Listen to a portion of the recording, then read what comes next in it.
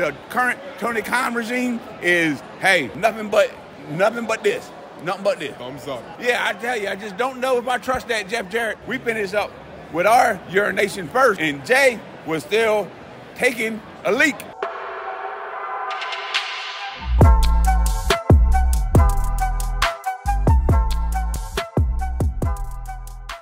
What's up, guys? Welcome to Muscle Memory. My name is Malcolm. We're here at Celebfest with Mark Briscoe. How are you, sir? I'm doing just fine. How about yourself? I'm doing great. I mean, there's a big match coming up soon at Double or Nothing. You're going to be in the corner of Jay Lethal, Jeff Jarrett, to take it on the FTR for the AEW Tag Team titles. How do you see that match playing out? Like, do you see your guys winning? Well, I tell you, I got friends on both sides of the ring, okay? So all I can do is what I can do, and that's called it right down the middle like Bill Alfonso, baby. Of course, but like looking back at like how the Jeff Jarrett and Jay Lethal came to your house and they really want to get you on their side, like do you feel like they're trying to use you in a way? Well, I tell you, I've been knowing Jay Lethal for 20 plus years, and he's all right. However, I do question the motives of Sanjay Dutt, Satnam Singh, and especially that scallywag Jeff Jarrett. Okay, I mean, why? Well, I tell you one thing, they did do a hell of a lot of help on the farm, so they did. I'll partially retract that, and I'd like to thank them fellas for helping on the farm. Yeah. But, yeah, I tell you, I just don't know if I trust that Jeff Jarrett. He's been doing this for a while, and I've been watching him for a while, and I've seen him do some devious things in the past. He has. Karen's now back in AEW as well. I know that. Yeah. And she better mind her P's and the Q's when I'm down there and refereeing that match, because ain't no funny business. You understand what I'm saying? Ain't no funny business going down. Of course. And look at your career right now. You're in Ring of Honor. You're in AEW. How would you compare this version of Ring of Honor owned by Tony Khan versus the older version of Ring of Honor by the previous owners? Well, I tell you, it's Ring of Honor is one of the most resilient entities on the planet. We started out in 2002 at the Murphy Rec Center in Philadelphia, and that was the original iteration of Ring of Honor. And from there, Sinclair Broadcasting ended up buying it, and that was the previous iteration of Ring of Honor. And now we in the Tony Khan era, and I tell you, this is the most exciting era yet, because we just have the potential that we have right now for the eyes on the product, and for the what's the word I'm looking for? The potential like grow the company? Yeah, hold on. Yeah, okay. We're looking for it. The machine behind Ring of Honor. We got a hell of a machine behind Ring of Honor. And I'm telling you, the momentum, Malcolm momentum machine, all these M's up in here at the same time, it'll get you. It's May. Mm-hmm. It is the month of May, the month of May. Yeah, but all I'm saying is the machine behind Ring of Honor right now got more horsepower than any machine that's ever been behind Ring of Honor, if that makes any sense. Of course. So the current iteration, the current Tony Khan regime is, hey, nothing but this. Nothing but this. Thumbs up. Nothing but that. Thumbs up all the way. And obviously you and your brother, great tag team, one of the greatest tag teams of all time. Thank you. In your opinion, what's the top 5 tag teams in pro wrestling? Now or all time? Let's go all time. Woo, that's a tough one. I mean, I'm going to go with, off the bat, I'm going to go with LOD. Steiner's. Rock and Roll Express. Oh, man. See, this is tough, man. It's really, really hard to... Jay Lethal and Jeff Jarrett. I don't know. No? Okay, they got a little ways to go. Whoopsies. Before they make the top 5. I don't know.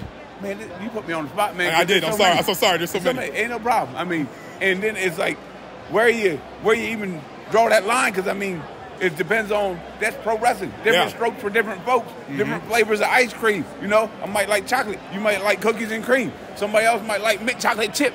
You know what I'm saying? So it's really hard. I can't even, I'm sorry. I'm going to have to defer. I'm sorry. I cannot even answer that question. That is perfectly okay. What's your favorite flavor of ice cream? Cookies and cream. Cookies and cream? That's a good one. I was going to say that too. Yeah, cookies and cream. All day long. Now let's wrap this up. I also like chocolate chip cookie dough. Oh, okay. Only if there's the great big chunks of cookie dough in there.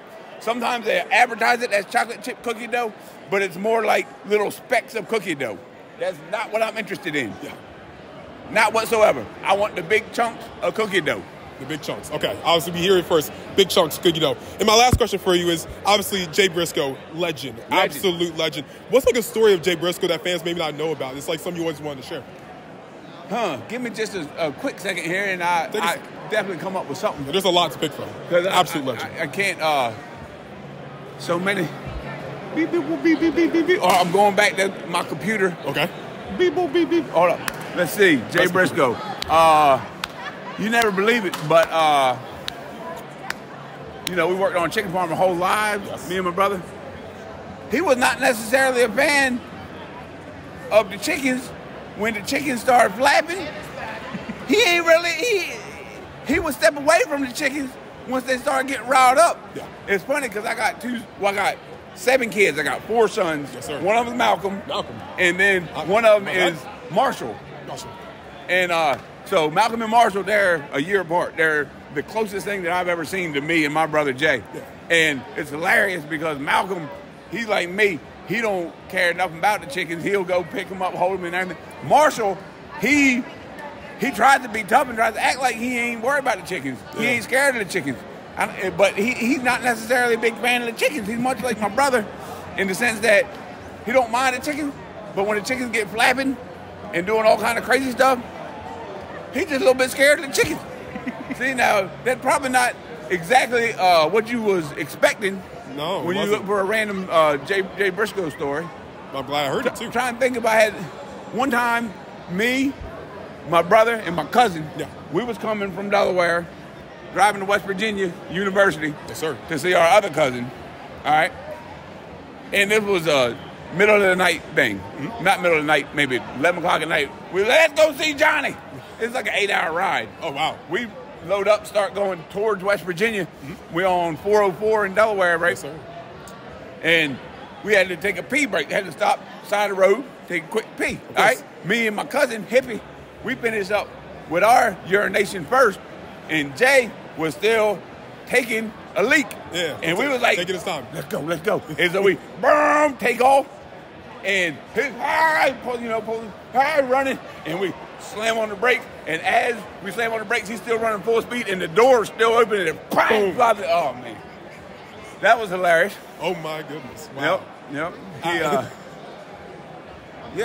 One time we had a swimming pool in the backyard, not great big Olympic pool, regular swimming pool. Yeah. And he measured out the distance. He had to swim back and forth and back and forth and back and forth to swim a mile. He sat right there and swam back and forth, however many 500 something times, swam a mile right there. Wow. That boy, I got a bunch of stories about the boy. I absolutely love hearing them. Yeah. I'm like, thank you so much for this interview. I really do appreciate it. Yes, sir, man. And obviously, going to Double or Nothing, who do you think is going to walk out with those tag team titles? Well, if you had to give a prediction, I'm just saying. If I had to give a prediction, now, like I said, I'm calling it right down the middle, like Bill Alfonso, Daddy. Yes, sir. Yep, but I mean, it's hard to. Jeff Jarrett, legend, Jay Lethal, one of the finest professional wrestlers that I've ever experienced, and I've experienced a lot of them. Yes, you have. But FTR is a well-oiled tag team machine, and they've been doing it for years now. They've been doing the tag team thing for years. Jeff Jarrett had plenty of tag team matches. Jay Lethal had plenty of tag team matches. FTR is one of the greatest tag teams. They could be in that top 5. But they don't have Karen Jarrett. They don't have Karen Jarrett. However, Karen Jarrett will not be a factor because of the officiating in the match. Done by yours truly. Yours truly, Mark Briscoe. Right down the middle. Karen, hey, no funny business. Jeff Jarrett, no funny business. You understand me? All right? Amazing. Mark Briscoe, thank you very much, sir. Thank you, sir. Thank you, guys, and we're out.